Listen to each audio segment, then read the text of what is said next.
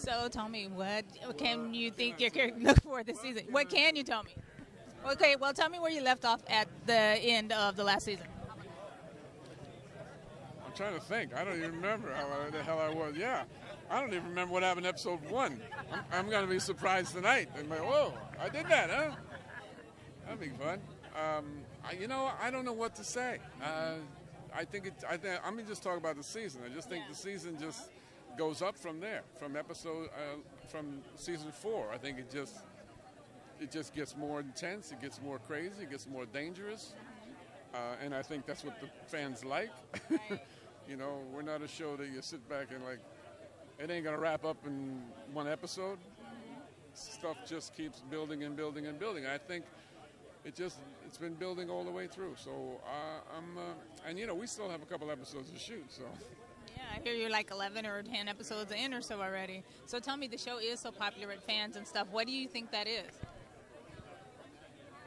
People have a dark side. And they tend to want to watch other dark sides. I think. I don't know. It's like, why do people run to an accident? A train wreck. You know what I mean? Like, oh my God, I got to watch this. Really? But that's our human nature, As long as we can sit back in television and watch it, and I'm not going to get hurt.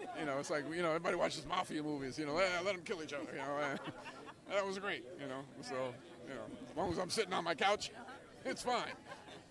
I know the fans and stuff are planning to have chats and stuff to watch the premiere and stuff on Tuesday. Do they get a lot of are you on Twitter? Do you get a lot of people asking you and stuff about the show? I do that Facebook thing once in a while. I try not, it's hard. Right. It's hard because I want to say hello to fans and stuff and people, and they're nice. They're I get wonderful stuff. Right. But it's a place where I can't say, right now, after when the season starts premiering, I kind of back off. Right. Because they'll ask me shit I can't answer. And I don't want to answer. And people don't want me to answer. It's funny. They'll ask me a question and say, don't tell me. Right. Oh, okay. That's so funny. And so then tell me when you're not working and stuff, what do you like to do to relax? I got a rabbit I talk to. Oh, yeah? Yeah, I got a rabbit. His name's Buddy. And me and him chat. He doesn't talk much, but you want to see a picture of him? I'll show you a picture. Sometimes that's the best kind. Yeah, I'll show you a picture. You got to show you, here. It's, that's the wrong one. Here. I'll get it real quick.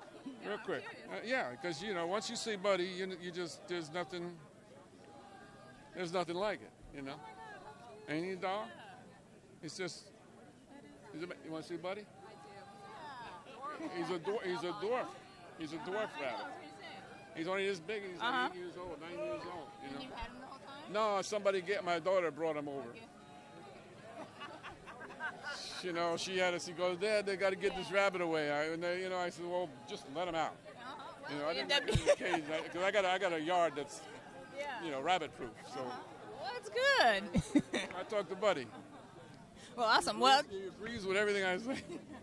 Well, tell Buddy to have a good night, and you have a good night as well. He's home now. All right, thank you. Thank you. Bye-bye. Nice talking to you.